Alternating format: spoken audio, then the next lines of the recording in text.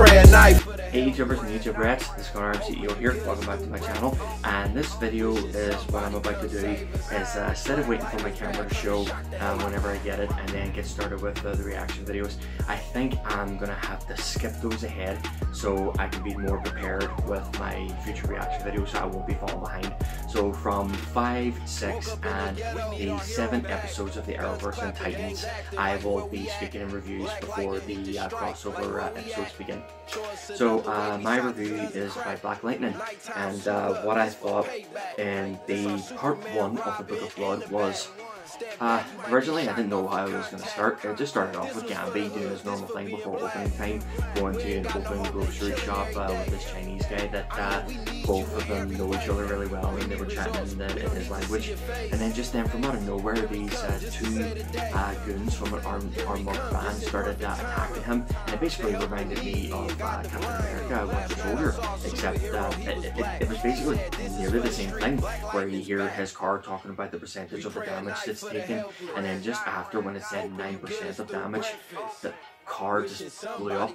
And throughout the episode, I keep thinking, everybody kept saying, and I'm even thinking, there's no way the Gambi can be dead. Because I mean, he has a background of military experience. He could have gotten out of that and no problem, even with that 9% left of the protection of his florist car. I mean, he could have easily gotten out of it. So I don't know what's really happened. Is he really dead? Is he officially pulled off the show? But I guess we'll have to wait until episode 6 to see what's really going on. And then everybody told the bad news. Jefferson and this Jennifer, they all took it really bad. They took the bad news really bad, and they didn't find anything else. And just before that, Vanessa got brought into a clinic because they were all short of staff, and she said she'll have no problem going for it immediately until she was checking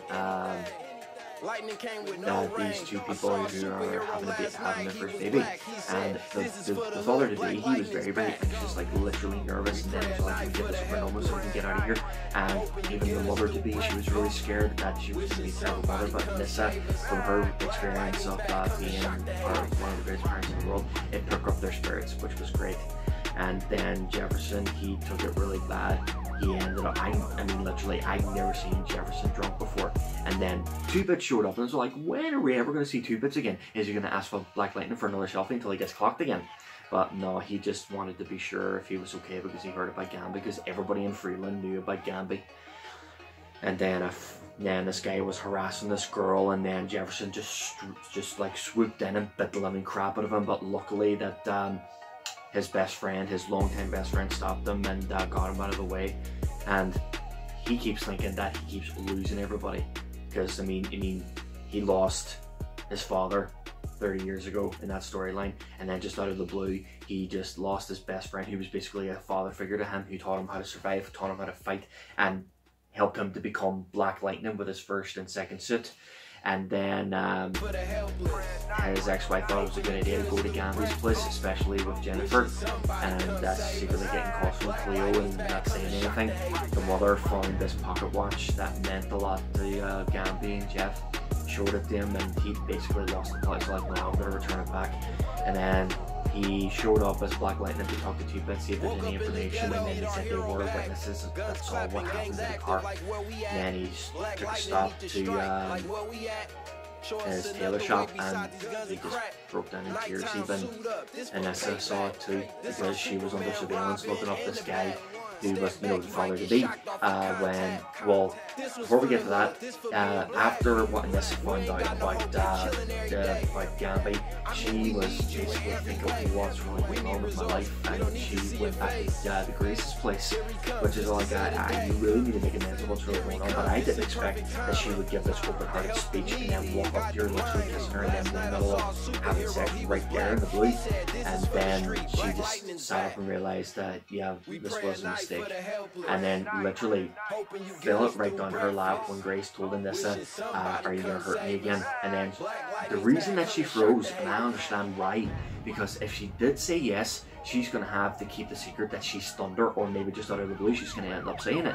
And in that position, you would freeze in a tough situation like that when when you basically want this to work. And then Grace took it the wrong way and then stormed out, and then went through the exact same thing as Anissa did in the episode of season 1, episode 1, where she discovered she had powers. But we already know that by the looks of things, she already knows that she has these powers, and it looked like she was having leopard spots coming out of her body, and she already had it under control because she took medication to help it calm it down. So she must be a natural metahuman.